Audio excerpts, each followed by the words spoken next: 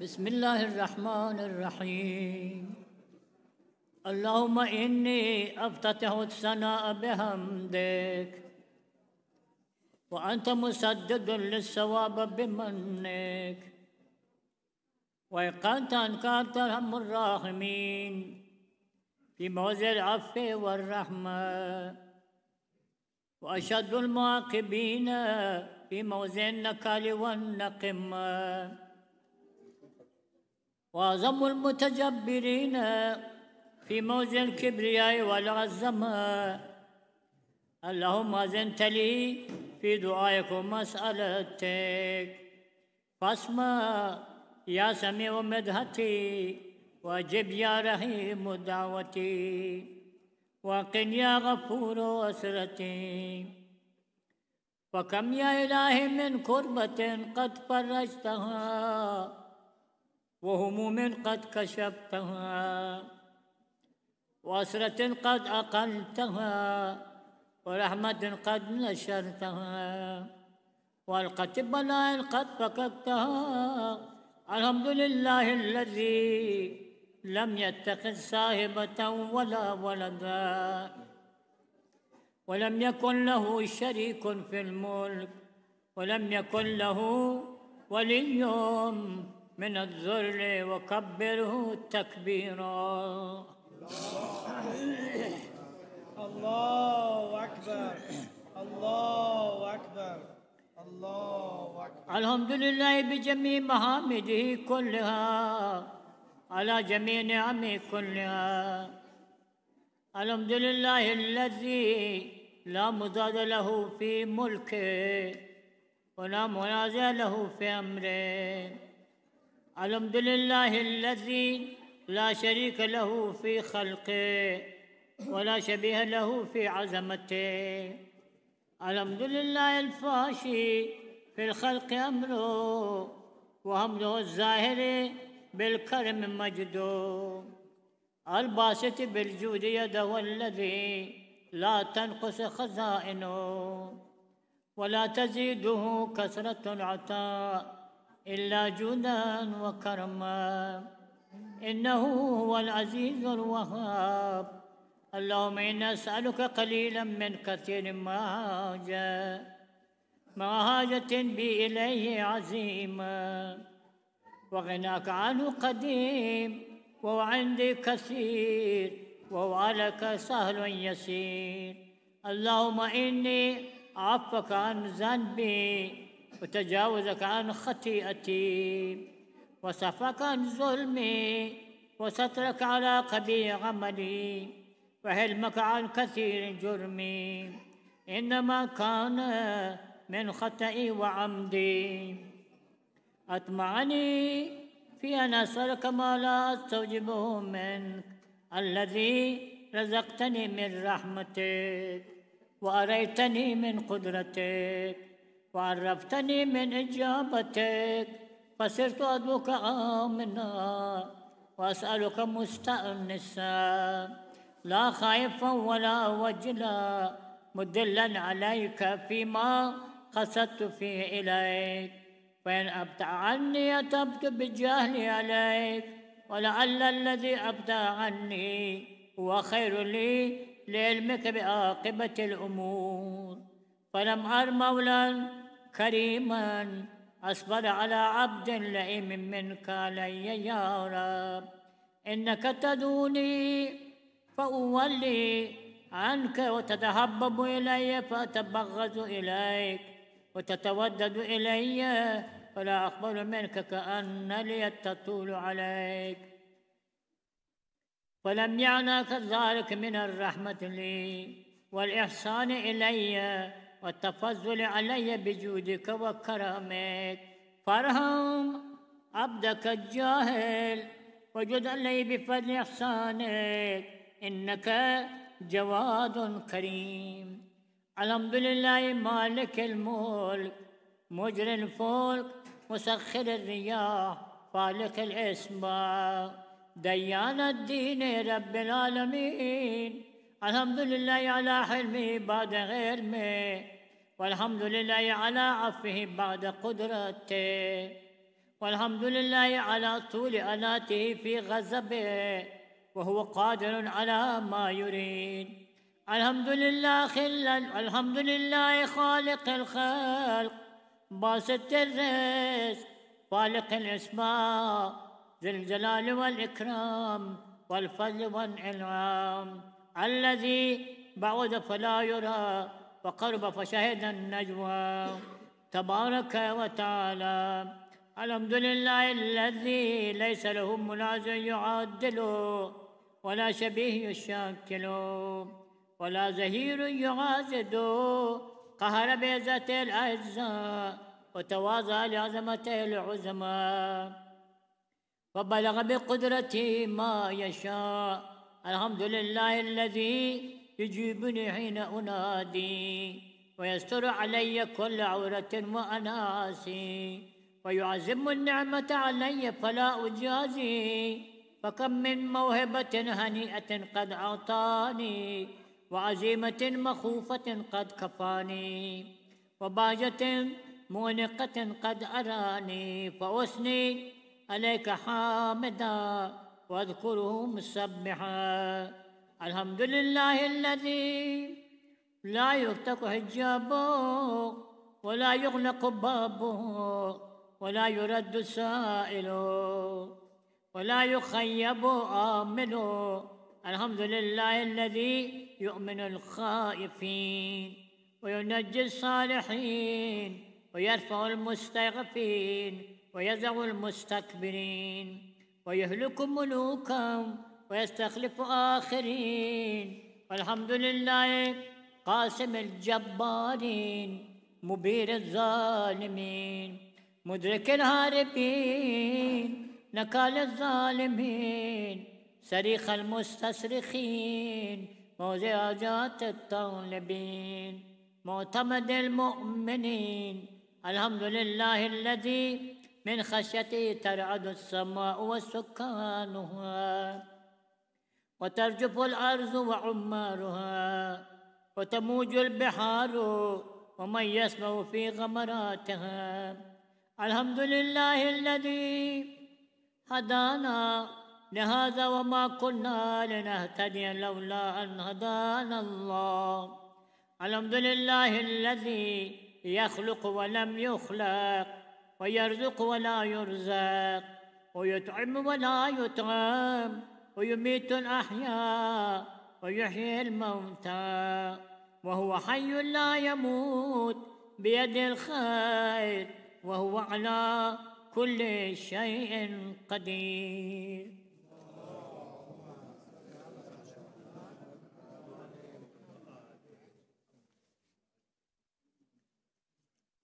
اللهم صل على محمد عبدك ورسولك وأمينك وسفيك وحبيبك وخيرتك من خلقك وحافظ سرك ومبلغ رسالاتك، أفضل وأحسن وأجمل وأكمل وأزكى وأنمى وأطيب وأطهر وأسنى وأكثر ما صليت وباركت وترحمت وتحننت وسلمت على أحد من عبادك وأنبيائك ورسلك وصفتك وأهل الكرامة عليك من خلقك. اللهم وصل على علي أمير المؤمنين ووصي رسول رب العالمين، عبدك ووليك وأخي رسولك وهجتك على خلقك وآيتك الكبرى والنبأ العظيم.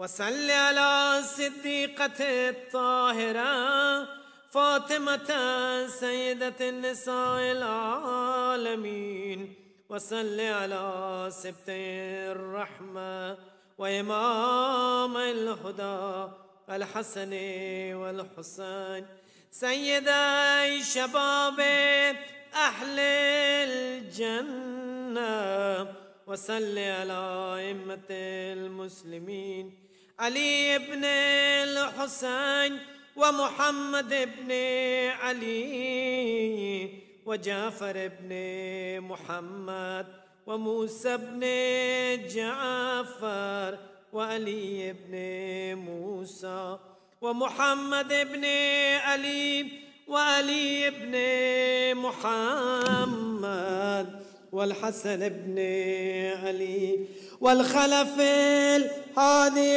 المهدي وجدك على عبادك وأمنائك في بلادك صلاة كثيرة دائمة. اللهم وصل على علي ولي أمرك القائم المعمل والعدل المنتظر، وحفه بملائكتك المقربين، وأيده بروح القدس يا رب العالمين.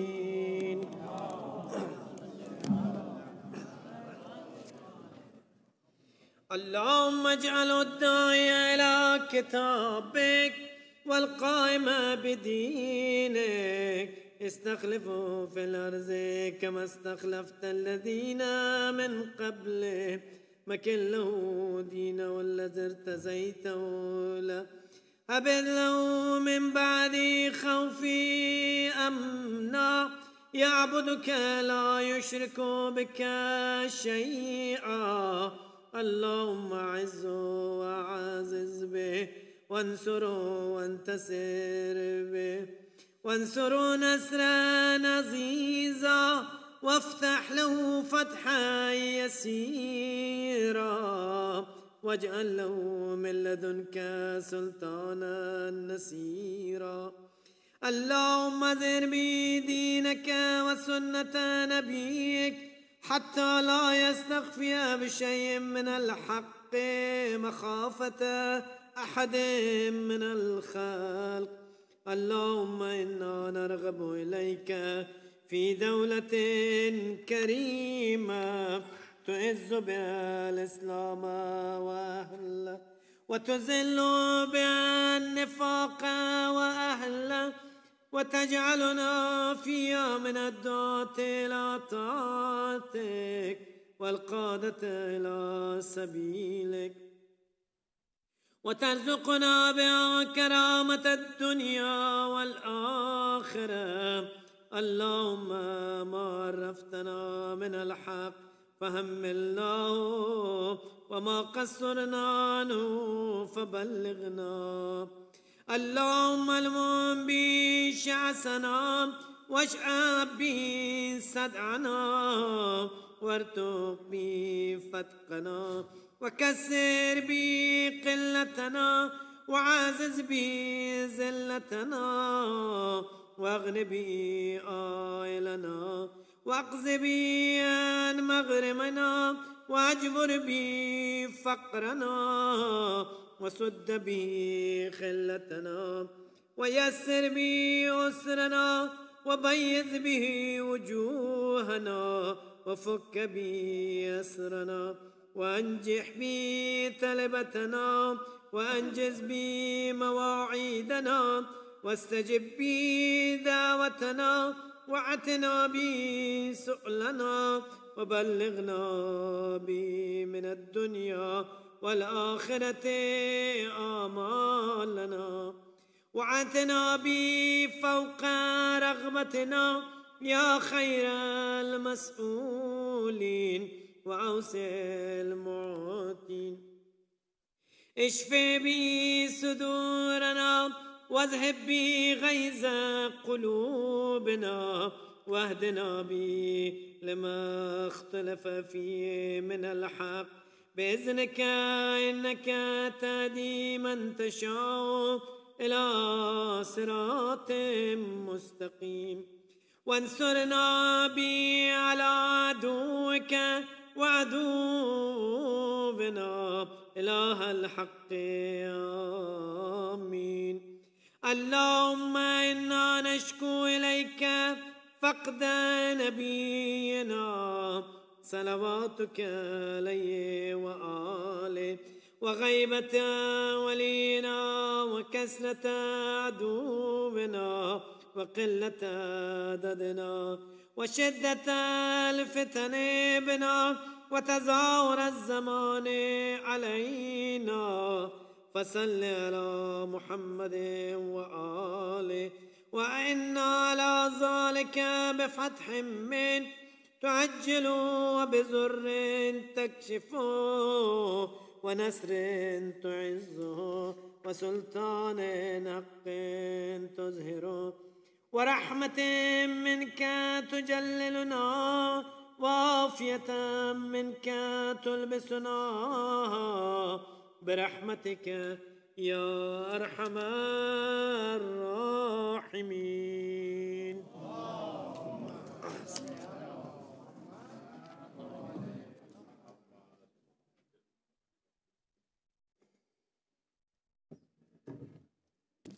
صلوات على محمد وآل محمد. اللهم صل على محمد وآل محمد. بسم الله الرحمن الرحيم. السلام عليكم ورحمة الله وبركاته. As always, we are grateful to Allah subhanahu wa ta'ala for giving us the ability to fast. May Allah subhanahu wa ta'ala accept all of our prayers and fasting on this month, inshallah. Our last day of programs for 2024 Ramadan program will be this coming Monday. So 2 more nights we will be here, inshallah. And on Monday night, inshallah, we're going to have a similar workshop that we had prior to month of Ramadan. If you guys remember, Modares sat on the table, behind the table right there, and answered any questions to cover the ahkam of Ramadan. It's going to be the same Q&A plus a workshop type of thing on Monday night, and inshallah, Modares will answer all of your questions. If you had any special circumstances that you went through and you need more clarification, you can ask the question. And also, Modares will cover how much we need to pay again for the fitriya, which he elaborated last night a little bit, but it's going to be a little bit more broad coverage. And also, if you need to pay, what type of people need to pay fidya, what type of people need to pay kafara, all the difference between all of these, Modares will, inshallah, explain all of that on Monday night, inshallah. With that being said, tonight I would like to recognize 2 brothers, Hajaga Muallim Hamkar and Haj Karim Bassam, for beautiful recitation of Dua Iftitah every night and other ziyaras and duas that they have recited throughout this month from the beginning. And also for the beautiful recitation of Adhan every night that Haj Karim Bassam is doing that. May Allah subhanahu wa ta'ala give you guys ajr and thawab, inshallah. With that being said, please see Brother Zai Amili. Make sure that your monthly donations are paid. And if you can boost it up a little bit towards the end of the month, we would greatly appreciate your help. And with that being said, I don't have anything more to cover. Let's recognize the sponsor of tonight's iftar for their own health and their family and for the soul of their marhumin. Please recite the salawat ala Muhammad wa ali Muhammad. Allahumma salli ala Muhammad wa ali Muhammad. If I can have everyone's attention, what happened? All of a sudden, everybody had their chai. I think the chai is kicking now. Everybody is waking up. Yes, please. The topic of tonight's speech is the continuation of previous nights, which is Prophet Ibrahim, a one-man nation. And now I respectfully welcome Ajaga Modares to podium for the speech. Salawat ala Muhammad wa ali Muhammad. Allahumma salli ala Muhammad wa ali Muhammad. Please,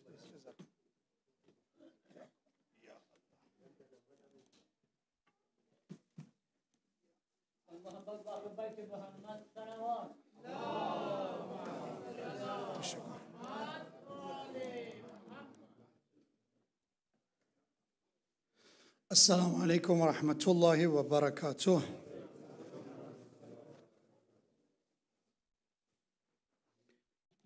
final days of the month of Ramadan.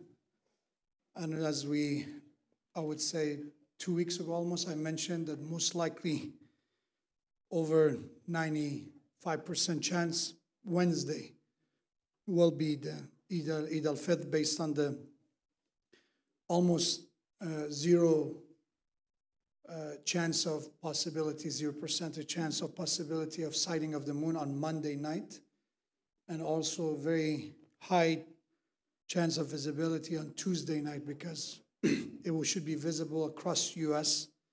For that, it's not that, again, we changed the rules of moon sighting. It's just the way the position of the moon and the position of the visibility curve it just helped us this year to be able to know exactly when the Eid will be. And as I said, most likely will be on Wednesday, April 10th. So it means we have 3 more days of programming, 2 more days of programming, and 3 more days of fasting. And Ramadan, with all its blessing, is leaving us. And as we have in the word of Prophet and the word of Imam al-Sajjad alayhi salam, they have these du'as, Wida' Shahr Ramadan, farewell to the month of Ramadan. And in those words we see expression of sadness that with the completion of Ramadan, many blessings of this Ramadan also finishes. But at the same time, with Eid is coming closer, we are grateful, we are happy and blessed that we were able to spend another month of Ramadan with health, if you were able to fast. If not, at least we were able to benefit from the nights, from the days of the month of Ramadan and Quran recitation. May Allah subhanahu wa ta'ala grant us a fast that is maqbool, is accepted, and inshallah a day of Eid that, as I mentioned last night, inshallah is a day of freedom for us, a new beginning for us, inshallah a new clean slate for a new beginning, that we inshallah take advantage of the remainder of our lives to do good, to be our best, and to be sincere servants of Allah subhanahu wa ta'ala and the follower of the Prophet and the Quran and his family, Ahlul Bayt alayhim assalam, with another salawat ala Muhammad wa ali Muhammad.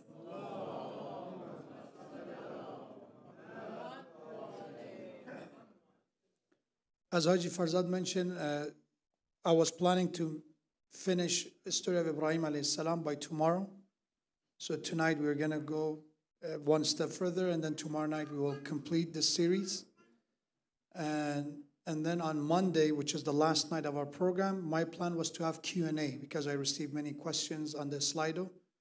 But also, Hajj Farzad, may Allah, again, he thanks everyone. We should also thank Brother Hajj Farzad Zarabi for his work, not missing a night, being here on time, doing his part. May Allah, inshallah, give him the khayr of dunya and akhirah and bless him and his family. He suggested let's do a similar workshop for the Eid al-Fitr on Monday, so that we save time. Because last night I started talking about the rules of fasting and some questions start coming. And he said, maybe that's a better idea. So that's the benefit of consultation. That's why suggestions also are important. So inshallah on Monday we will have Q&A, as well as inshallah talking about Eid al-Fitr, Zakat al-Fitr, Fitriya, Kafara, Fidya, all of those inshallah on Monday night. For the well-being of everyone who volunteer, help, they participate in the majalis. For all those who participated from the first night of Ramadan till the last night of our program, those who come here, and they can be home, they can be watching TV and just spend the time that way, but they choose to come and perform Jama'ah prayers, listen to dua, listen to speech. These are blessings from Allah subhanahu wa ta'ala that help us, invited us to come to his house and to spend the night this way. Let's recite a salawat ala Muhammad wa ala Muhammad.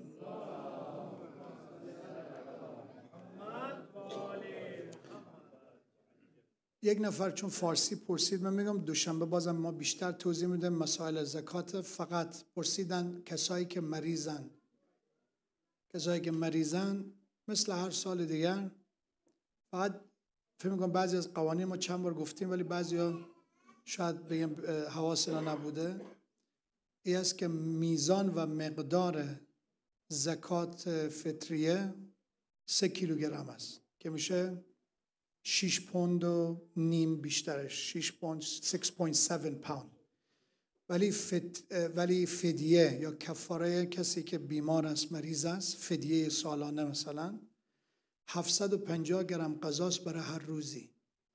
کسی که مریض است برای تعداد روزایی که نمیتواند روزه بگیرد و بعداً هم غذا نمیتواند بکند 750 گرم غذا، حالا یا نان یا برنج یا هر چیزی. حالا چه مقدار میشه 750 گرم؟ من میگم حداقل در جایی که ما زندگی میکنیم $3 مینیممش $3 برای هر روزه، چون 750 گرم میشه تقریبا یک وعده غذا و الان هم با این انفلیشنی که هست همین $3 شما میتوانید تقریبا 750 گرم میشه تقریبا 3 پوند. بس که داره که چی بخرین همون $3 روزی. از اگه مثلا 30 روز بوده باشد میشود چقدر؟ $90 میشه کل ما رمضان. ولی یه چیزی که مهم است، فدیه سال بعد واجب میشه.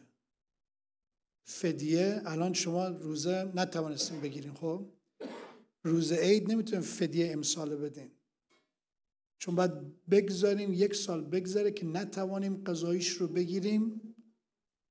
رمضان سال بعد که میاد تازه واجب میشه، میگه خب شما مریضی شما دائم بود، از این رمضان تا رمضان بعد ادامه داشت، الان بر شما فدیه واجب است، او وقت میپردازید. اگر کسی پرداخته است میتونه بگه خب اونایی که پرداختیم برای سال قبلتر بوده، اونایی که پرداختیم برای سال قبلتر بوده، فدیه امسال زود نپردازین، فدیه پارسال رو اگر میخواهید الان میتوانید بپردازید. بفرمایید. بله، زمان واجب شدنش همون موقع، بله زمانش اون موقع واجب میشه. بله یعنی میگه وقت داره، مثل نماز وقتش که واجب میشه شما نماز میخوانید.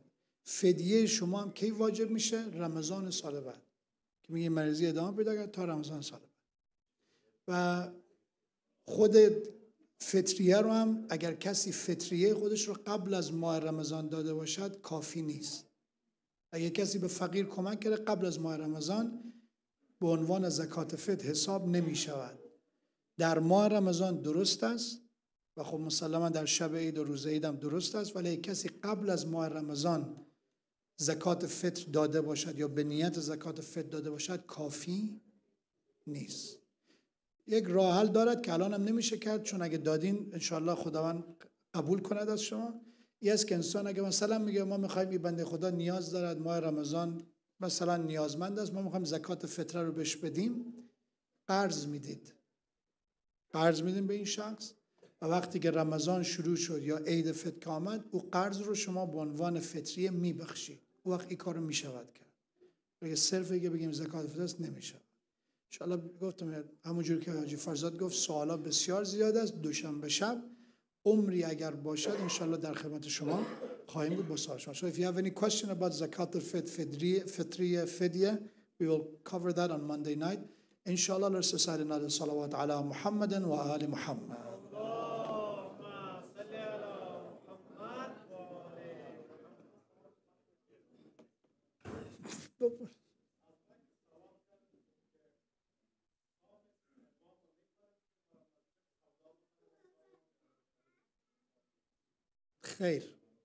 خیر بدون اجازه نمیشود خیر. نه، سهم ما باید اجازه داشته باشن، ما اجازه میگیریم، با اجازه استفاده میکنیم.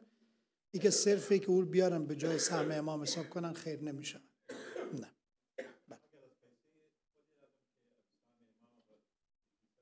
بله اگر اجازه داده باشن به شما وسیله بخرین میتوانید.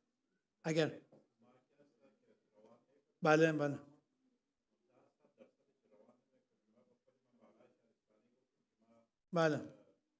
متوجهم.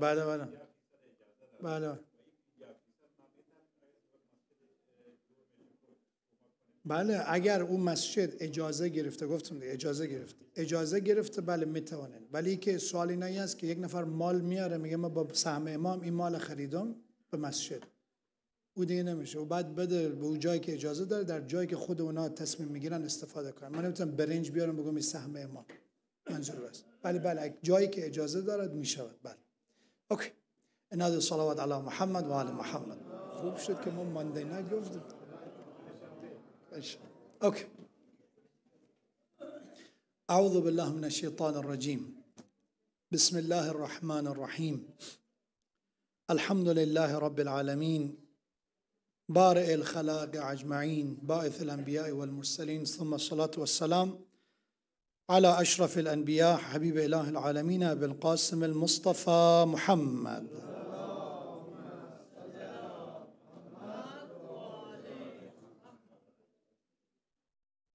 وعلى أهل بيته الطيبين الطاهرين المعصومين المكرمين سيما بقية الله في السماوات والأراضين. قال الله تبارك وتعالى في القرآن الكريم واذكر في الكتاب إسماعيل إنه كان صادق الوعد وكان رسولا نبيا صدق الله العلي العظيم. May Allah subhanahu wa ta'ala enlighten our hearts by the light of Iman and guidance and help us to cleanse our soul from corruption, from deviance and misguidance by the light of Quran and the Prophets and his family with another salawat ala Muhammad wa ali Muhammad.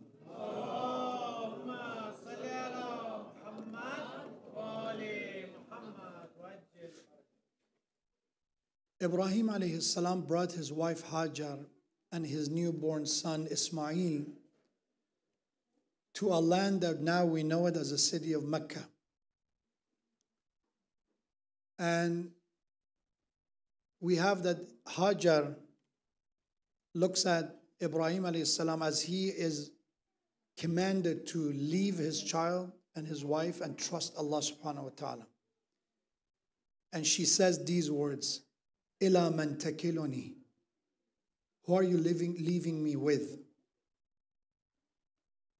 And Ibrahim alayhi salam assures her that the same God who protected him throughout his life, he is watching after them. He is the one whose power brought us to existence.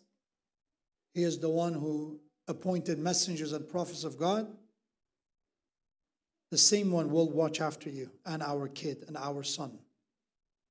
And we have that Hajar, in a moment of desperation, she is in search of water, running from one mountain to another. Now we know those mountains as the mountains of Safa and Marwa, 7 times running between these two. And eventually, the burst of the spring of Zamzam. Zamzam was not a well.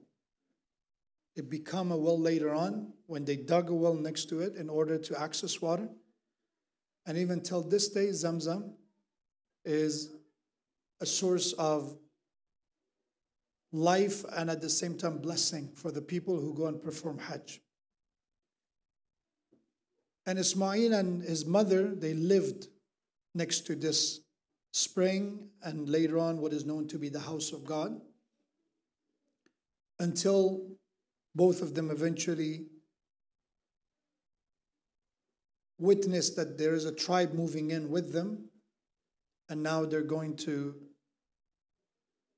experience this city, now has life, has people. To the point of their death, they live in this city, and eventually they were buried next to Kaaba, what is known as Hijr Ismail, as this short wall, half-circle wall around the house of God, which is known as Hijr Ismail. And I think that was the point that we kind of ended, that Ibrahim a.s. went through another test. And this test was to leave his child and his wife in Mecca. And now it comes the moment that Ibrahim a.s. is going back and forth between Palestine, Syria, and Mecca. He's going back and forth. He's not living with Ismail and Hajar all the time. He's visiting, he's there, and then he goes. Because later on we know that Allah gave him another son, Ishaq, from his wife Sarah. And Ishaq and Sarah, they're living in Palestine, that area. And in one of these journeys, that when he comes to Mecca, all the way in Hijaz, Assalamu alaikum, we have that he sees this dream that he says to his son, فَلَمَّا بَلَغَ مَعَهُ السَّعِي, when he was old enough to assist in his endeavor. Now Ismail, we can say he's a teenager. There are some numbers like he was 13. He's now at the age that can stand by his father's side and can help him. قال يا بني إني أرى في المنام أني أذبحك. He said to his son, my son, I see in dreams that I am sacrificing you. Another test coming on the way of Ibrahim. If Ibrahim, once again, he has all these titles, this lofty status of being the father of these Abrahamic religion as we know. Ibrahim did not get them as a coincidence, as luck or chance helping him in this journey. Is Allah subhanahu wa ta'ala, of course, but also is his efforts, his struggle, his sacrifice that made Ibrahim alayhi salam to be the father of the prophets, Shaykhul A'immah. If other prophets of God went through one or two or three tests, Ibrahim alayhi salam, we see one after another is going through bala. Bala meaning test, trials. And he says to his son, to Ismail, that I had a dream. I'm translating it as I had. But the word that Quran says is, Inni ara fil manam. I see in my dreams, not that I saw. It doesn't use a past tense. It uses a present tense, as if this is something that is happening, is clear. It's not something that he is doubting. It's not something that is open to interpretation. His dream is vivid. His dream is crystal clear. It's not like our dreams. Our dreams, which we will I get to the dreams in a few minutes, are a different world. But Ibrahim alayhi salam said, Inni ara fil manam. I see in dreams that I am sacrificing you. Fanzur madha tara. See what you think. What's your idea, my son? What do you think about this? And that's now we see that if Allah chose Ismail to be the next prophet of God, and he's going to be the great-great-grandfather ultimately on the family tree of Prophet Muhammad sallallahu alaihi wasallam,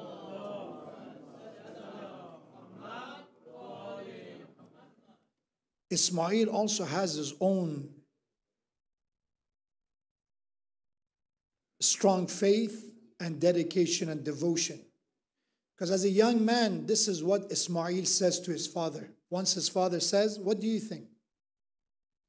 He says, قَالَ يَا أَبَتِ افْعَلْ مَا تُؤْمَرْ. He says, Father, do whatever you have been commanded.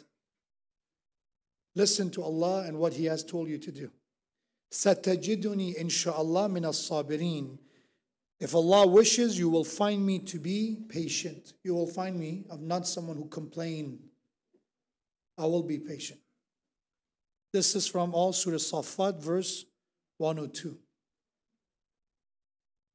Few lessons, again, like everything else. I don't like to just say a story and just move on. I want to think and reflect and encourage you to do the same. The first one is the role of dreams in our lives. Ru'ya.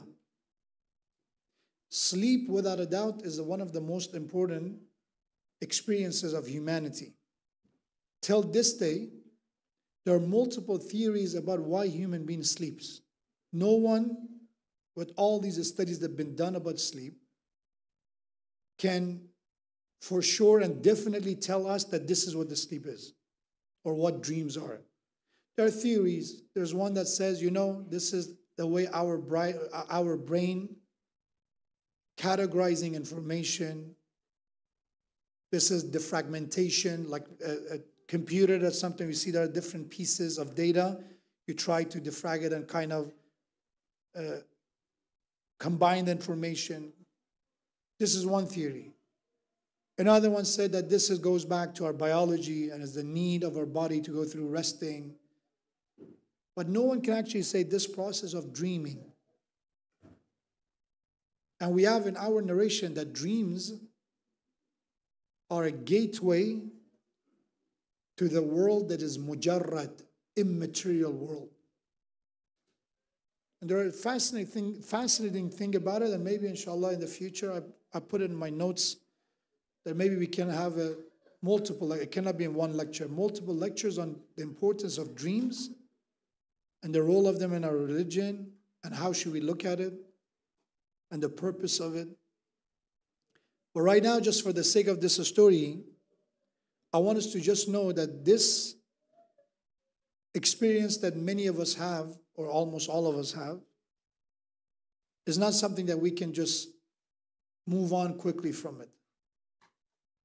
That in dreams we see how we experience things without physically being there. Our body is being the same place, but we are traveling distances in our dreams. Even the passage of time. When people ask us, day of judgment, they said it's going to be a long day, it's going to be thousands of hours. Or they say that the time in barzakh, the way it is passing is very different from the world. For example, we have an hour in barzakh, our years in this life. I said, how is that? It doesn't make any sense. And the answer to that is that barzakh is not a place, this barrier, this middle world, is not a place that is dictated by the law of physics. By the law of physics, we have, there's all these theory, the relativity and all the concept of the gravity and the passage of time, time and space interacting with each other. And then we have the passage of time as we know and perceive it the way we do. Even gravity affects time, right? That if we go to the Mars, it will be different, the passage of time that it is right now here. So when you put that in the concept of barzakh, barzakh is not a material world in this sense. There is no sun, there is no moon the way we have it here. There is no bodies and cells the way we go through. But how can we actually get a glimpse of how it is? And one example of that, a sample of that is our dream and sleep. I don't know if it happened to you, but it happened to many, that you try to take a nap for 20 minutes, for 30 minutes, or you sleep for a short amount of time, an hour, and then you have a full-on dream experience. It's 20 minutes dream, it's 1 hour dream, but you have one of those dreams that goes from A to Z, the whole experience. And when you wake up, you cannot believe it that it has only been 1 hour or 30 minutes or 20 minutes. As if in the dream, the time, the way it moves is very different. Or the other way around, you go and sleep, and you've been asleep for 6 hours, right? Especially in month of Ramadan, right? Especially after Laylatul Qadr. You try to take it, you try to sleep, and you wake up, and it's such a short experience, and you think, okay, it's been just 20 minutes, or at maximum 1 hour. So it's already been 5 hours. The passage of time is different. And that's only still an experience that we go through this body. The soul interact with this body. Again, I don't want it to make it overcomplicated, but dreams could be a sign that lead us that reality and what we consider to be reality is very complicated. And Ibrahim alayhi salam, he doesn't say, I had a dream, I saw something. He said, I see a dream. When you talk about past tense, you talk based on your memory, you could make mistakes. Is open to interpretation, context, emotions, feeling. But when he said, I see, said, this is no doubt in my mind, this is from Allah.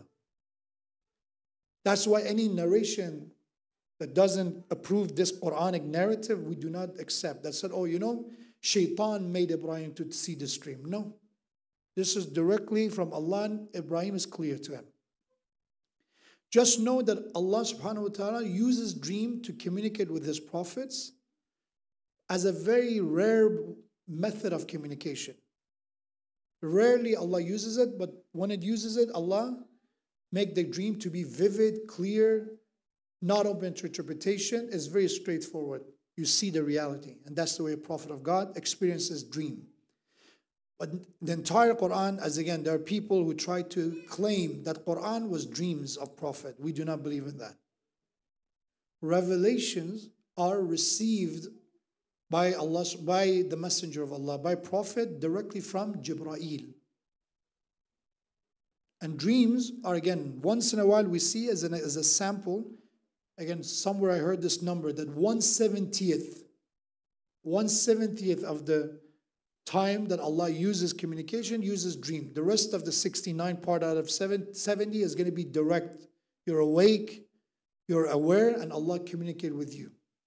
So it's not like that the prophet of God said, okay, give me time, let me go to sleep, and then I bring you a message. No. Prophet of God will receive revelation, majority of it, almost all of it, except few instances, in broad daylight and when he's awake. But in this case, Ibrahim a.s. received in a dream. That's the number one, so that the dreams are complicated, but at the same time are a very important part of our connection with the barzakh, or for the other realm. Second one is that Ibrahim a.s. did not have any doubt about his dream. His dream did not need any interpretation. That's why he uses the word ara, I see it. It's as if it's happening before me. Right? And then the third point is that not to get confused and do not compare our dreams with the dream of Ibrahim. This is where the danger is. This is where the importance of أَفَلَا يَتَدَبَّرُونَ الْقُرْآنِ, the reflection on the Quran comes. We should be mindful of this danger of somebody reading Quran and said, you know, I should do this. Ibrahim a.s. had a dream, I saw a dream, I should do something according to my dream. Based on what I know and my experiences, most likely someone will see that, oh, in my dream I have to do something to Sheikh Modares. Please, do not confuse a story of Ibrahim with yourself. Why is that? Number one, a prophet of God doesn't have any filter, a spiritual filter to receive a divine message. Right? There is no. Prophet of God, see it for what it is.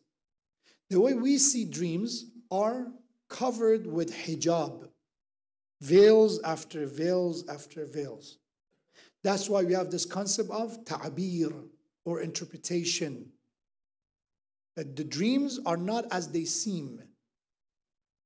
They have these different layers that you have to go through in order to get to the heart. And that is for the non-prophets, for the average people. That's why dreams should not be a source of action. I want to be clear what I'm saying. Dreams could be a sign. Dreams could play in a form of warnings. We have multiple of our scholars, including Allama Tabatabai, may Allah bless his soul, talk about dreams. He said there are dreams that they are clear, vivid. There are the second type of dream that they are, please call them non-vivid. Dreams that they are open to interpretation. They have messages, but they are covered, convoluted kind of. And then there are the third type of dream they call adghath ahlam. There are dreams that they are influenced by our surrounding, by our emotions. Let's say you had too much food and you sleep and you see something. That dream, you see it, you had, especially in Ramadan, some people say, Sheikh, what's interpretation? What was your dream? You see, I was in a chocolate factory and I was eating chocolate and all that. So you've been thinking too much about chocolate, that's it. What do you want? What kind of interpretation? You were thinking about this, that's what happened. You think about having, a car. All you care about, you've been obsessed for the past month about buying a car. You see that you have your dream car and you're driving it. Again, most likely is effect of your emotions, your ambitions, your desires. And Quran referred to that as adghath ahlam. The type of dreams that they have no meaning, but they're a reflection of our desires. So there are three types of dreams. The first type, vivid dreams, are coming for Prophet of Allah, for awliya Allah. They have a dream, and the dream has a meaning, straightforward. And we do not have an access to that, and we should not confuse ourselves. That's why, if you ask any of our maraji, any of our scholars, that if somebody had a dream, and in a dream they're being told, a clear voice tells them to do this. If what you're listening and hearing is telling you to do something that you're not supposed to, you ignore it. Oh, I had a dream that this Ramadan I should not fast. It was very clear. 5 times I saw it. Allah said, you know what? You're such a good person. Take a break. You ignore that one and you fast. And you ask Allah to forgive you that why you see such a dream. I don't know why. Or any other kind of dream in that line. I saw in my dream that I should stop talking to my brother, to my mom. The dream was clear. Again, if a dream tells you to do something that is wrong, even if that action is makruh, forget about haram. If you see a dream that I should drink, ignore that dream. You don't need a dream. A prophet of God came, Quran came to tell you that this is haram. Do you think that suddenly a prophet's work and Quran and all this is going to go aside because of your dream? No. The priority goes to him. JazakAllah. The priority goes to him, to the teaching, to the concrete message. And dreams are not going to be important. You don't give priority to. I say it because culture to culture, family to family is very different. Some people, all their lives is based on dreams. They're dream walkers. That's what they do. Why are you doing this? I had a dream. Why you behave this way? I had a dream. So a dream, even if it tells you to do something makruh, let me tell you, what is makruh? Makruh is an action that is not a sin. But in our teachings of our faith, it's been said that we are discouraged to do it.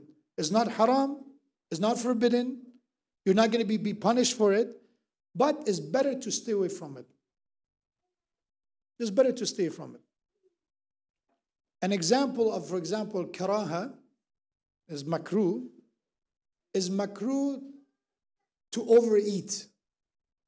Is makruh to eat to the point that you can say, you know, I cannot even have another bite. I'm going to explode. Is makruh to eat to that degree. Is karaha. So in my dream, I had a dream that when you go to this house, eat to the point that you're going to just, have no more room. It doesn't matter. That action is makruh, you stay away from it. Another example of karaha, there's a long list of things that we can say that is makruh, but we can think about in month of Ramadan. If people are waiting, they're breaking their fast, and you're doing your prayers, it's makruh to stall, to prolong your prayers while others are waiting. Is mustahab, if the sufra, if the spread is already ready, is recommended to break your fast first and then do your salat. But if the food is not ready, it's mustahab to do your salat first, then you do it. It's makruh to prolong it unnecessarily when others are waiting. These are makruh. Is it haram? No, it's not haram, but it's discouraged. Or sleeping. Or the rules of sleeping, there's karaha, there's makruh to do certain things when you sleep, in what direction you sleep. There are makruh mustahab. If you had a dream that is against the commands of Allah, you ignore that dream. Even if in your mind it's very straight, it's very clear. And I had examples of that. I have example of that. That someone said, I'm not doing a wajib because I had a dream that I shouldn't. And then it comes to the second one. Most of our dreams are signs. You did something wrong and you know you did it, and a dream comes and warns you. It reminds you that you need to make up for that. You need to apologize for that. You need to repent for that. Alhamdulillah, very straightforward. Everything works together. It's compatible. I did something wrong. And now there's a sign. I see a dream that I'm in trouble, that I feel that, I'm in agony and pain. And when I wake up, is a reminder, okay, do something about this. Before it's too late, let me go and make up for it. That's fine. It's a sign from Allah. But dreams are personal. You cannot have a dream for someone else. Do not take the extreme that far. Again, I've had people of cases. They come and they said, you know, I had a dream. You should donate $500. Why? There's something bad is coming your way. I had a dream. You should. This is not a way. You can say, okay, I recommend you to donate. I advise you to give sadaqah. That's good. But to say, because of my dream, you should do it, now you're becoming a self-acclaimed prophet in your own way, a mini prophet that I'm telling people what to do now. There's one thing to advise people, another thing said, I'm giving you your responsibility based on my dreams. So our dream doesn't oblige people either. Because I had a dream, somebody else has to do something. An example, true story. True story. Somebody came and talked to this family who had a daughter. And this family was coming, have a son. So, you know, I had a dream that your daughter must marry my son. And if not, whoever else she marries, she will be in trouble. And they came to me, and this poor woman was crying. I said, Sheikh, I don't know if my girl is going to be okay with this. My daughter is going to be okay with this. And she says this, and she's very confident. And she also recites dua and Quran. She's also from this family or religious. What if what she says is true? And I told her, I said, sister, she doesn't have a authority over Allah. She doesn't. In the history of Islam, you never see a case that, oh, you should marry this person because I tell you. Even a prophet of God goes to Fatima to Zahra and said, my daughter Fatima, do you want to marry? Allahumma salli ala Muhammad. Do you want to marry Ali? Because there were other people who came forward. Do you think she is above the family of the Prophet, that they are going to decide? So be aware of this. There's unfortunate abuse. As important and as a magnificent, fascinating world dreams are, some people abuse it. So dreams are not going to oblige other people either. Oh, you have to do something because of my dream. Your dreams are for you, my brother, my sister. It's for you. And if you have a good dream, keep it to yourself. Do not use dreams as a selling point for your faith either. Oh, alhamdulillah, last night I saw this ma'soom in my dream, and the other week I saw this. Please keep it to yourself. These are between Allah. Yes, sometimes you say it as a sign that you know, brother, you know, sister, you're in trouble. Let me tell you. I'm not going to tell you too much, but there are moments that you see these signs that Allah sent you, and it happened to me, and those signs help me to figure out. That's fine. But another one, you just want to indirectly say, you know, I'm a good one. I'm a good person, and you're not. This is a different world. Ibrahim alayhi salam, his dream is the first type. Vivid dream, no need interpretation. Second dream, needs interpretation. Example of that in the Quran is the story of Yusuf alayhi salam. You see that Yusuf alayhi salam, when two of his cellmates or jailmates, they come and they ask Yusuf alayhi salam to interpret his dream, their dreams for them. That one of them said, I had a dream that birds are eating from my head. And the other one said, I had this another dream. And then later on, Yusuf alayhi salam given the interpretation that said, unfortunately, one of you, you will not survive this. And another one, you will survive this and you will be carrying food and you will serve the king. And eventually it happened. And that interpretation became a kind of an opening for the king when he saw the dream. That there are 7 cows or beasts that they were eating the other 7 thin one. And when he had a dream, his advisor were not able to understand it. Then that jailmate now is free and serving the king. He said, oh, somebody's in prison who did my dream and my jailmate's dream, and he's actually the real deal. whatever he said, it did happen. And that's the way kind of Yusuf alayhi salam comes and give the interpretation of the 7 year of blessings, and then continued accompanied by 7 years of famine and drought, and kind of prepare them. And then Yusuf comes to a position of being the advisor and in charge, the administrator of Egypt. So here we see that that dream is not as straightforward. A bird eating from over his head. And that becomes an interpretation of death. But who has that knowledge? Yusuf alayhi salam. That Allah said, we are the one who gave him the knowledge of ta'bir, the knowledge of interpretation. And that's not for everyone either, again. Many dreams that people talk about have no interpretation. No interpretation. Majority of them, as far as I can say, based on my experiences. And then there's a third type, which, as I said, the dreams that are a reflection of our desires. Our deen should not be based on dreams. Our religion should not be based on dreams. Our deen should be based on, number one, Quran. Number two, prophets teaching. And number three, which is the completion of these two, there's a bridge between the two, is the Ahlul Bayt, family of the Prophet. These are the ones. These are the sources. Anything else is not even secondary. It should be considered the last point of significance. Prophet and Ahlul Bayt, Quran. Kitab Allah wa itrati Ahlul Bayt. These are the two. That's where you get your deen from.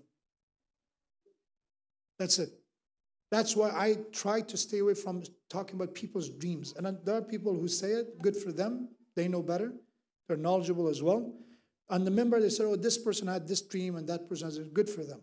I try to not to do it as much. Because then people assume, this is people's interpretation, that, oh, okay, dreams, I can have dream as well.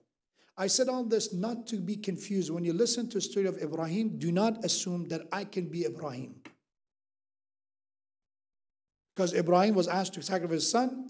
In my dream I saw something, I saw in my dream that I have to smash this window. Please don't. This is not going to be the same story. For you and us, we have so many filters. We have shaitan, we have our ego, we have our desires. It's not a clear message. And you say, okay, so if there is no message, what should I do? If it's a confusing message, what are you going to do? Do what anyone who's traveling does. Let's say if you're traveling and you have a map, and there's some missed signal comes, and you said, oh, it could be here, but they're not clear. What are you going to do? You're going to stick to the one that you have, because the other ones are not clear. When we have our deen teaching of our deen telling us how to live, if something comes on our way that is not clear, stick to what is clear. That's how it should be. Anything that you don't have any knowledge, stay away from. What you have certainty, follow that. Rather than sticking to mutashabihat, to metaphorical, the matters that could have multiple interpretations, stick to the definitive, muhkamat sometimes. So, Ibrahim, when he sees this dream, he talks to his son. He doesn't say, my son, let's go, without telling him, without informing him. He said, my son, this is it. What do you think we should do? This is a message for fathers and mothers and their relationship with their kids, communication and talking to them.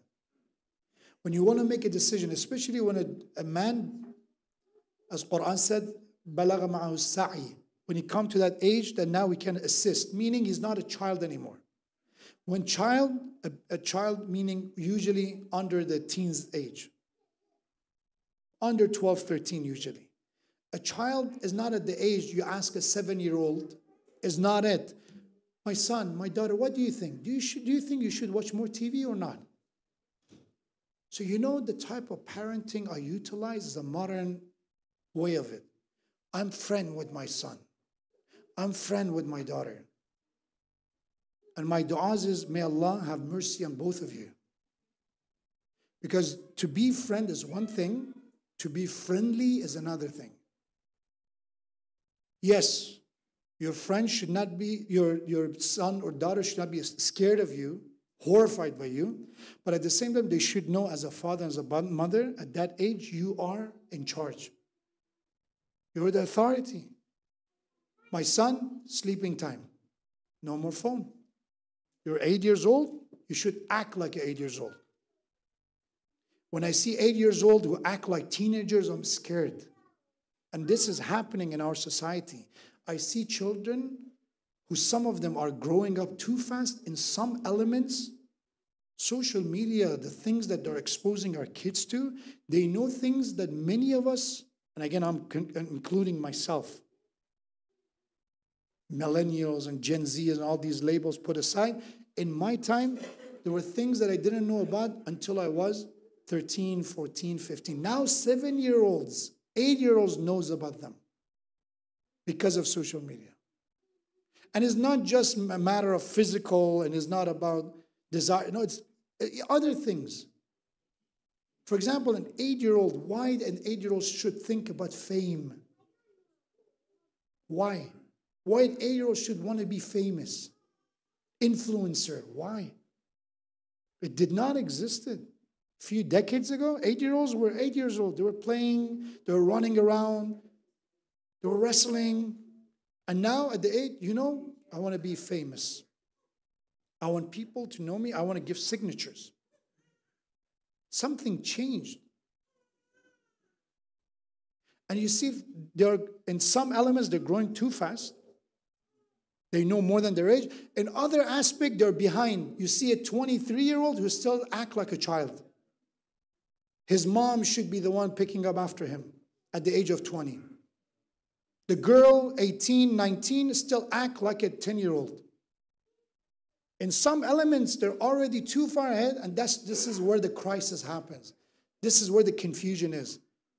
You're a man-child, and you're an unnecessarily grown-up person at the same time.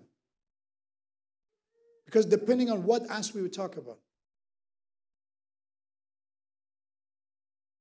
And Ibrahim has that lesson, Ibrahim alayhi salam. Talk to your children, especially when it comes to that age. When they're children, your children should have a proper environment. This is the word of the Prophet. I said this hadith before. Prophet said, your children, these are not wajib. Again, do not take this hadith as, okay, this is it, this is obligation. This is a Prophet's advice. He said, your children from the moment they're born up to the age 7, your childs are your masters. Amir, meaning that the child from the age that they are born, from the 1-year-old or 1-day-old to the 7-year-old, this is a time for them to be a child. You cannot tell them what to do. You cannot force them to learn. You cannot discipline them. A 3-year-old, you cannot discipline them. When they cry, you should be the one managing them. You cannot hit a child at the age 4 and say, stop crying. You should figure out why they're crying. They're not at the age to communicate with you. From the moment they're born to the age 7. Your child, he's in charge, kind of. She is in charge. It's a time for them to develop. This is a time for them to play. This is a time for them to have that kind of time for imagination, freedom. You don't let them hurt themselves. You watch over them not to fall in, get into trouble. But at the same time, you do not put them in one class after another, As I've seen it, 4-year-olds who are been to one class to another because the parents feels, I want my son to be successful. I want my daughter to be successful, and then overwork them at that age. They should play. Not all the time, but they should have playing time. Even education should be in the form of play. And then Prophet said from 7 to 14, your child should be like your apprentice, your employee. Means that you're in charge. You tell them what to do. From 7 to 14 is a time of discipline. Go to bed this time. Not to be, cruel with them and harsh with them. No, be kind to them. Say, my son, go to bed. It's a time of sleep. No more phone at this time. No more TV more than this amount. Have instructions. Not just instruction, but have instruction. That's 7 to 14. And then from 14 and above, your child becomes your advisor, wazir. You start putting based on their ability. And 14 years old are not the same. Not the same. Please stop comparing your 14-year-old with another 14-year-old. Some of them don't have the physical endurance to do certain things. Some of them may have. So based on the ability of your child at the age of 14, then your child is your wazir. And I said, what is a wazir? Come from wizr. Wizr means burden. Wazir means somebody who carries the burden of the king. That's what the wazir means, advisor. And your child, you start putting a bit of weight on their shoulder, meaning you give them responsibility, slowly. Not you ask your 14-year-old suddenly to do everything in the house, slowly. I look at your body, I see you can carry this from point A to point B, carry it. But if I see that you cannot do it, I'm going to say, okay, Sheikh Modares said, or the hadith said, from the age 14, you start carrying the burden. That's the wisdom. We should stop taking a word and say, okay, I'm going to just follow this as it is. Our prayers, we should do it as it is. That's a wajib matter. Everything else, in a matter of interaction, in a matter of dealing with people, it should be customized. It should be modified. And that's why the rules of Allah are not the same for every single person. When it comes to certain matters, a marid, a sick person, doesn't fast. A faqir, a poor person who cannot pay for the expenses of their family, they don't have any job, they don't pay zakat al-fitr. Islam is not about, you should just give zakat al-fitr. I don't care how you make it, where you get it from, just get it. No. Can you afford zakat al-fitr? Pay. You cannot afford it, you're a faqir, you don't pay. Nothing on you. Same as with your child. And Ibrahim talked to his son. Said, my son, I had in my dream, you're at this age that you should carry this burden with me. This is not just about me, it's about sacrificing you. I love you the most. But this is your life that we're talking. What do you think? And then Ismail said, my father, ya abate. It's a word of compassion, kindness. My father, abate fa'al ma tu'mar. Do what Allah told you to do. I'll be patient. And then Quran continues, and I'm going to inshallah finish with these ayat. He says, فَلَمَّا أَسْلَمَ وَتَلَّهُ لِلْجَبِينَ. So the day came. This is the day of Eid al-Adha, Eid al-Qurban. So when they had both surrendered to Allah's will, both submitted, and Allah doesn't say Ibrahim did, Aslama. Ibrahim did and Ismail, both they surrendered. Because this is not just Ibrahim's work, this is sacrificing Ismail. He has a say in this. In our deen is haram for a father to say, I'm going to just marry my daughter to someone. It's not your call. You're a father, you're a wali, you're a guardian, but also she has the one that should consent to it or not. Both have to have that consent when it comes to daughters. When both Ibrahim and Ismail surrendered, وَتَلَّهُ الْجَبِينَ, and he had laid him down on his forehead. وَنَادَيْنَاهُ أَيَّا Ibrahim, we called out to him, O Ibrahim, قَدْ صَدَّقْتَ الرُّؤْيَا, you have indeed fulfilled your vision. This is when Ibrahim takes his son to qurban, or to make it an offering. This is not in the Quran, but is in the hadith, in the historical reports. That on the way to sacrifice Ismail, Shaitan came to distract Ibrahim. Waswasa, alladhi yuwaswisu fi sudurin nas. We have that he came and he wanted to say that why you're doing this, you've been so old that Allah gave you this, maybe this is not it. And we have that Ibrahim alayhi salam, he picked up pebbles, small rocks, and he started throwing Shaitan with it. Why is it Shaitan physical? In this case, Shaitan came to a physical form. And we have stories in the Quran as well, that Shaitan approaches a prophet of God in a physical form. That's possible. With us, again, that's not our opponent to be concerned about. Shaitan, again, the other day I saw Shaitan. Please, again, do not compare yourself, line to line with Ibrahim. Shaitan, and our story is alladhi yuwaswisu, is temptation. With the Prophet of God, the more you have, the more iman you have, the greater is the challenge. Har ke bamash bish, barfash bishtar. The more you have, the more there's a challenge. You're a prophet of God. Now you have to deal with shaitan in a physical form. And we have that Ibrahim threw those 7 pebbles at him. And he came back. Second time he did it. And then the third time he did it. And that become what it we today as Hujjaj, the pilgrims, when they go to Hajj, they throw those pebbles at those pillars. Used to be pillars, now they made them walls and wider. It used to be pillars as a symbol of shaitan, as following the tradition of Ibrahim. This is the sunnah of Ibrahim, the way of Ibrahim. And we throw 7 pebbles at the first one, the second one, the third one. And once he pushed aside shaitan, he get to the promise or the designated place for the sacrifice. He placed his child on the ground. And again, the hadith said, not the Quran. It said, Ismail told him, oh, my father, number one, tie my hand. I don't want my moving to distract you. This is Ismail telling him. Number two, take off my shirt. I don't want my mother, if she asks for my shirt, to see bloody shirt. Take off my shirt. And the third one is that, again, make sure the knife is sharp so you don't have to go through this and suffer. Not because of me, because of yourself. And we have that Ibrahim began the sacrifice. But no matter how many times he moved that knife on the throat of Ismail, it didn't work. The same way fire did not burn Ibrahim alayhi salam, the sharpness of the knife of Ibrahim did not cut the throat of Ismail. And this is when Allah said to Ibrahim, no need to continue, stop. That قَدْ صَدَّقْتَ الرُّؤْيَا, you fulfilled it. You did what we told you. No need to sacrifice your son. And as you know, Allah doesn't change his mind. This is not about changing. Allah is not like us to change his mind. Allah has a plan.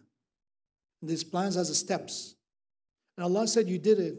The plan was for you to get here, and you got here. Inna kadhalika najzil muhsinin. This is how we reward the virtuous, those who are doing good. Inna hadha lahu al-bala'ul mubin. This was indeed a manifest test. وَفَدَيْنَاهُ بِذِبْحٍ عَظِيمٍ. Then we ransomed him with a great sacrifice. That Allah says that we are going to replace the sacrifice with another one. And in the hadith said that it was a ram or it was a sheep that Allah sent to become a sacrifice, and that become a day of Eid al-Adha. Now people on the day of Eid al-Adha, to follow the sunnah of Ibrahim, they sacrifice. The Hujjaj is a requirement. When you go to Hajj, is wajib, an obligation to do it. For the non-Hujjaj is mustahab, is recommended to do Qurbani on the day of Eid al-Adha. There are more to about this. Inshallah, we will conclude tomorrow night. What was the main messages of this story? Number one, dreams. Not to overcomplicate it, not to take it more than what it is. Number two, which is very critical, do not look at this story as a story that I should replicate. It's not about, oh, I had a dream, I should do this.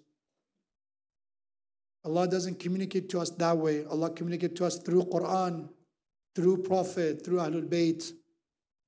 So you don't need to receive revelation in your dreams. No, you already have everything you need. Your dreams are just affirmation. Your dreams could be affirmation or warnings. That's it. They're not going to give you additional rules. And also reflect on the message of Quran. That Quran is not about that. When we look at these stories, it's not something to say, okay, I should do this. This is a very naive way of looking at Quran. So this is what Allah said, I should do this. For example, Ibrahim smashed idols, I should go and smash idols. Ibrahim, this is not it. That's the missing of proper tadabbur. And we should put our hand in the hand of Prophet and his family. And our scholars and ulama, our mufassirin of Quran did that. There's so many narrations out there. Some narrations, they contradict each other. Some narrations, they undermine one another. You need an expert to tell you, this is how we go. This is how we reconciliate. This is how we move forward. Otherwise, to just say, this is what Allah says, and this is what I understood from it, and that's it. That's a very, very naive way of looking at understanding of Quran. That's why أَفَلَا يَتَدَبَّرُونَ الْقُرْآنَ أَمْ عَلَى قُلُوبٍ أَقْفَالُهَا. The Quran should be reflected properly. And the final point is the importance of relationship with our children, to communicate with them, to know that different age requires different approach. You could be friendly with them, but you cannot be a friend. You cannot be a culprit in crime with your child. Let's do it together. Let's do this wrong together. As friends, sometimes they do. They have each other's back even if they do wrong. You cannot say, I'm friend with my daughter or son when they do wrong. That's what makes you a father. That's what makes you a mother. You want the trust to be there. You want the respect to be there. You want the kindness to be there. But at the same time, you want them to know that there's someone who's going to help them grow. You're not going to be a bystander watching them destroying themselves. If it's necessary, a father and a mother will say the bitter truth to their children. And may Allah subhanahu wa ta'ala grant us the tawfiq of learning from the story of Ibrahim to raise families and children who are on the right path. And may Allah subhanahu wa ta'ala grant us the tawfiq of Hajj, especially when we talk about wajib Hajj. Allahumma rzuqni hajj baytika al-haram. How important it is, the Hajj, that in month of Ramadan, one of the du'as is recommended to be recited after every salat was Allahumma rzuqni hajj baytika al-haram. Fi aami hadha wa fi kulli aam. Ya Allah, grant us the tawfiq of performing pilgrimage and Hajj, especially wajib Hajj. Because any mustahab, you do 20 umrah, is not going to replace wajib Hajj. You do 20 ziyarah, is not going to replace wajib Hajj. Each of them have their own significance. May Allah give us that tawfiq, and may Allah make the Hajj to be easy as they've been complicated for the past few years for all those who are intending to perform Hajj, inshallah. For the soul of all marhumin, for the shifa and cure and healing of all those who are sick, those who ask us to pray for them, may Allah grant them immediate relief. Recite Surah Fatiha with the salawat ala Muhammad wa ali Muhammad.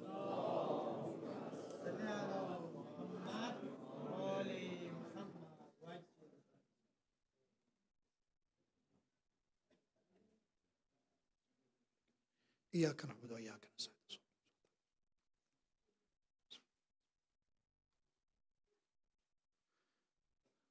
Family of Latif, they did Khatm al-Quran. They asked me to recite the Dua Khatm al-Quran. I'll quickly recite the Dua Khatm al-Quran for the completion of this Quran. صدق الله العلي العظيم وصدق رسوله النبي الأمين الكريم ونحن على ذلك من الشاهدين والشاكرين والحمد لله رب العالمين. اللهم نور قلوبنا بتلاوة القرآن وزين أخلاقنا بزينة القرآن واشف مرضانا وأمراضنا بالقرآن. اللهم اغفر وارحم موتانا بالقرآن. اللهم انصر الإسلام والمسلمين بالقرآن واخذل الكفار والمنافقين بالقرآن. اللهم اجعل القرآن في الدنيا قرينا وفي القبر مونسا وأنيسا وعلى الصراط نورا ودليلا وفي القيامة شافعا وشفيعا. اللهم اغفر للمؤمنين والمؤمنات والمسلمين والمسلمات الأحياء منه والأموات بالأخص مرحومين المغفورين المنظورين. رحم الله لمن قرأ الفاتحة مع الصلوات.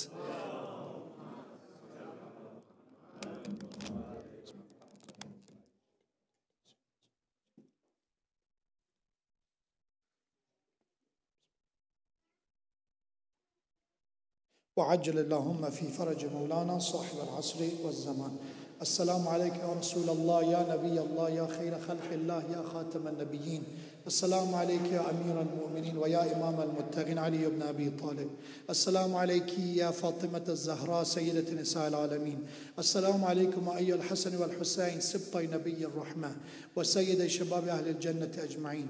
السلام على علي بن الحسين زين العابدين. السلام على محمد بن علي الباقر. السلام على جعفر بن محمد الصادق. السلام على موسى بن جعفر الكاظم. السلام على علي بن موسى الرضا. السلام على محمد بن علي التقي الجواد. السلام على علي بن محمد الهادي النقي.